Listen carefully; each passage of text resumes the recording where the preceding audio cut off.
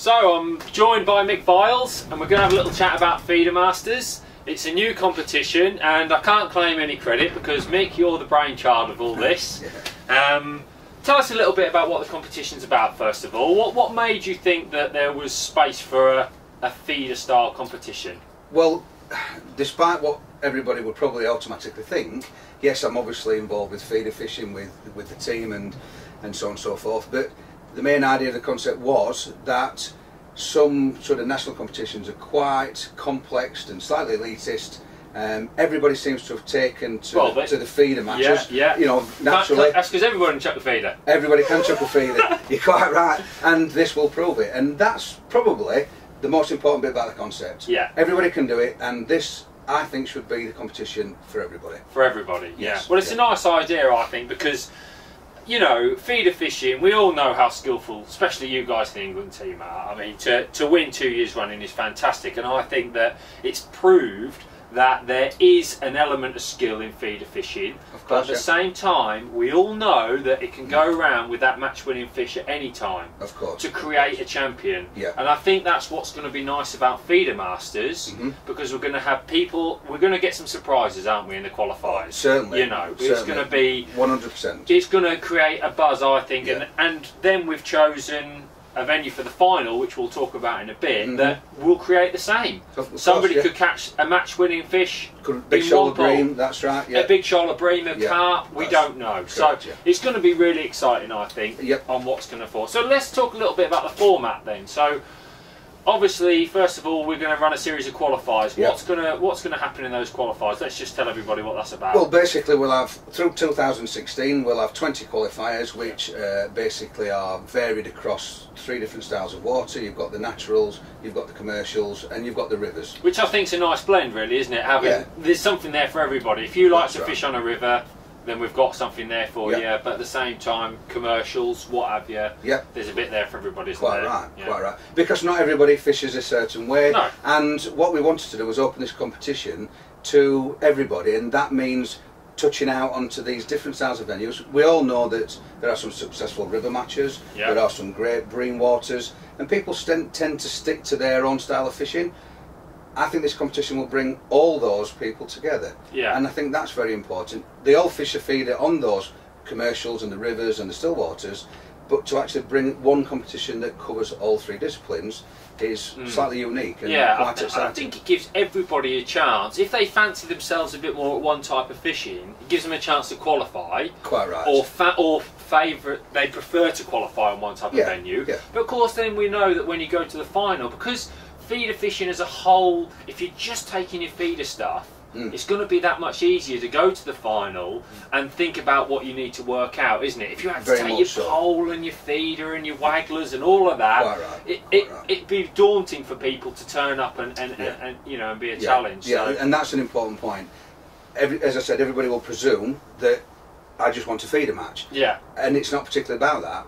I spend a lot of time with my job listening to anglers, you know, out in their natural domain, not on the match when they're outside of you, and they speak openly, and I think a lot of them find some of the competitions quite complex and very difficult and a little bit daunting because of the amount of equipment they've got to take, or the equipment that they don't own. They could draw a type of peg where they need something and they haven't got it, and they miss their chance. And that almost makes, you know, not that I believe that, but I think it puts a lot of people off because they believe that it's slightly far too difficult, out of reach, and without simplifying it too much, what I've actually said is if they've got a seat box and they've got a tip rod, all they need to bring is a spare tip in case they have any accidents, and they can come and fish a qualifier and they can come fish the final. And I believe that if they can cast that feeder, they've got a chance to win. They can win this. They can win this match. 100%. Well, I mean, obviously you spoke to me about it, so now I've got involved with helping run the event, which I think is nice because it's given a slightly different angle. I obviously run a few events, and you're very passionate about feeder fishing, so I think we've combined there nicely. 100%. I just want to tell everybody a little bit about, you know, well, we have talked about the venues. They cover the range of the country best we can. Obviously, you're trying to pick venues that are suitable for feeder fishing. Yes, of course. So we've gone places that are favourite. We're always open to ideas. We'd love to hear from if you guys have got an idea, what you want to, you know, a venue that you really like, then get in touch on Feeder Masters Facebook page, and we'll by all means have a look at it. Or the website, they can come into that. Yeah. Each qualifier is 60 pegs. Correct. I'm right in saying that. And how are we going to qualify from there? Just remind everybody. So the 60 peg competitions will be split into 3 zones of 20 pegs. The winner at the top weight of each of those 20 pegs will qualify for the final. So 3 people from each round will proceed directly to the final. That's nice. I mean, I much prefer that to some of the other competitions when you've got 100, 120 pegs. You're turning up and you go like that and you know you can't qualify. That's right. And I think with this, because of how we've picked the venues, there are only 60 pegs. In your 20 pegs, you're going to have a good chance, You need to beat 19 people. And I think that's the beauty of it. You know, I went on the Riverfest, which I think is a great match, my first one, and I sat down and I thought, well, I've only got to beat 19 people. Whereas I'm not trying to take, you know, and win an outright match, and I think that's the great, you know, that's the great advantage. Yeah, definitely. So I think what we've done there is looked at what's successful. I'm glad you mentioned Riverfest, because that's fair to do, because very good competition. It's a very good competition, and I think that when you see a competition with a format that works, I think we've looked at elements of that and looked at elements of the other competitions and thought how we can best give that to everybody. We've had the advantage of their experience, and I don't mind saying that we've ridden in on the back of that. You know, I don't make any bones of that. But that's tried and tested. We're sort of the last guys into this sort of competition arena, and we've learned from their I think knowledge. More importantly, what we've done is this is a discipline focused competition. All the others are open to everything. We've narrowed it down. Feeder fishing. Come and fish a feeder. So the rules are dead simple. We had a little think about the rules just to tell everybody about the rules. You've got to have a feeder on to fish. Correct, you can't put a bomb on while you're fishing, although we will allow you to use one to plumb up. You can't put any feed into the water unless it's in your feeder. So you can't throw or catapult any feeder. No loose feed. No loose feed, dead easy, and a cast must be made. So you must make an overhead cast. You can't just drop your feeder in at your feet. That's right. Effectively, it's a feeder fishing competition, and I'm sure everybody will embrace those rules. Of course, you know, and that's open to all types of feeder, method feeders, gauge feeders, plastic feeders. There's no limits. Maggot feeders, no problem. Providing that feeder sinks. You know, we're not having a float fishing feeder match. As long as it sinks when it's empty, and there's no minimum or maximum hook length. You know, the choice is yours. Just dead easy. I just need a bag of feeders and my feeder rod, and off I go. And I'm Fetch yourself to the match. Get yourself through. Even I might have a chance. Well, I'm not quite sure. No, let's not get carried away. You'll have 5 feeder rods, I'm sure. Yeah, I will. Yeah, I'll only use one and break it. And anyway, so I think I want to talk a little bit about how people enter, because I think people want to know how to enter. All right, so the way we've set up to enter this competition is we've got in touch with the Angling Trust. Now, a few people have said to me, why go to the Angling Trust? You've created this fantastic competition.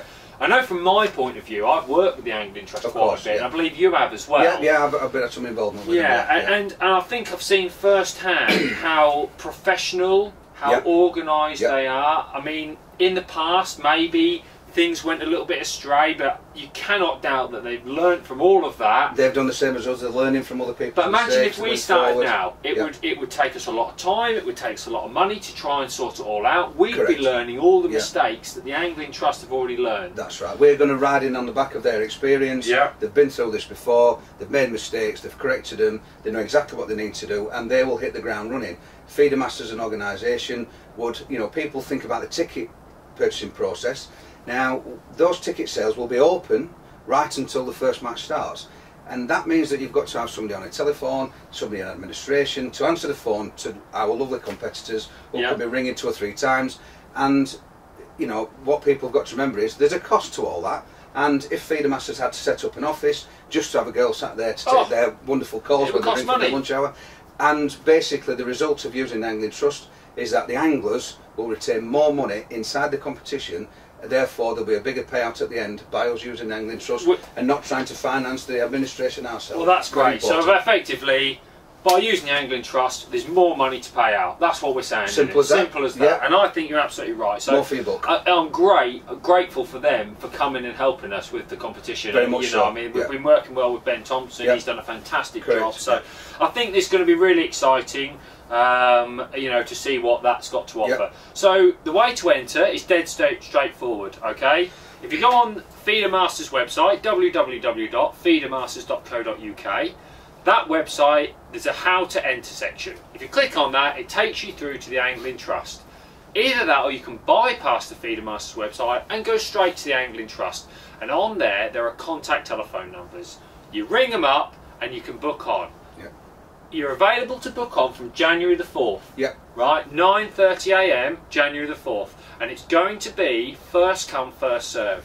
I've seen it with a few other competitions. People get frustrated about missing out. Of course. So what we've looked at to start the competition off, right, we've said, let's get in, first come, first served.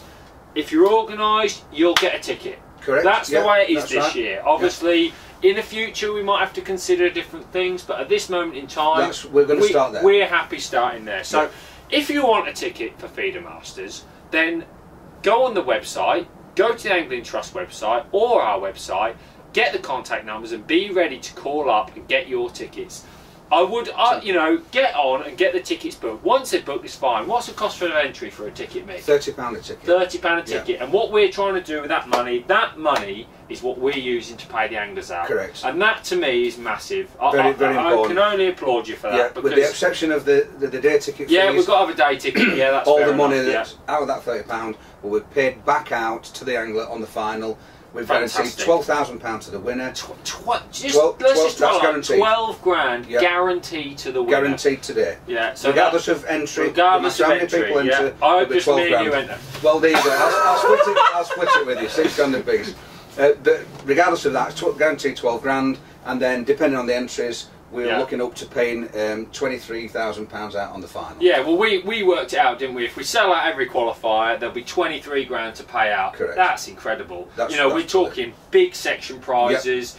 Big money for winning a section. So even if you go into it second the top day, 10. oh, incredible. Maybe it's going to be really, really good, and something that I'm really, really happy about. I do just want to touch on the final. Yeah. Right before we go, because this was a discussion point for me and you, wasn't it? Yeah, we did ponder this for a long time, and I think that what we've done, we actually went to 2 or 3 different venues to have a look, get a feel, and we've gone for Bow Beach Reservoir. Now, if you've never been to Bow Beach, like Mick hadn't when we went down there, you're in for a treat. It's a fantastic venue, isn't it, Mick? Beautiful. It blew you away a little bit, didn't we? Beautiful, natural venue. Typical, perfect for feeder fishing. You're going to have some wind, you're going to have some tow, you've got plenty of open water to fish in. Yeah. You won't be sat on anybody's knee. 6 foot, you might have 25 foot. That's right, it's very varied, and it's going to be, it's going to be like a bit of a box of chocolates. You aren't going to know what you're going to get. It's full of big roach, it's full of skimmers, it's full of big shoals of bream. There's an odd carp in. There is, you never know, you never know, get a pull on one of them. So I think it's perfect for our match. It's perfect for when our I walked match. on that bank, it was an instant decision, as you remember. Yeah. I said, we can turn around now. Yeah, this is us. This is us. So we're going to decide the winner by weight, aren't we? Correct. We're going to say 2 days. 2 days final, end of September. Yep. I believe it's the 24th and 25th of September. Right. The weekend. And what we're going to do is we're going to have a 2-day final where weight over 2 days. So nobody will know. There'll be no runaways. You're right. Even if you blow out first day, you could go and catch £50 of bream second day. Because we'll rotate the pegs. There'll be some rotation of the pegs. So I think that's fantastic. I really do think that that's going to give everybody a chance to win. And if they can beat you and the rest of your lads, they're going to have a great chance. Good luck to them. Yeah. Well, that's Feeder Masters in a bit of a nutshell. Get yourselves online and book in. There is booking forms as well. I suggest you pick up the phone. That's your best way of getting a ticket. Pick up the phone in January and you will have a ticket for this great competition. And we'll see you there. Yeah, we will. Cheers.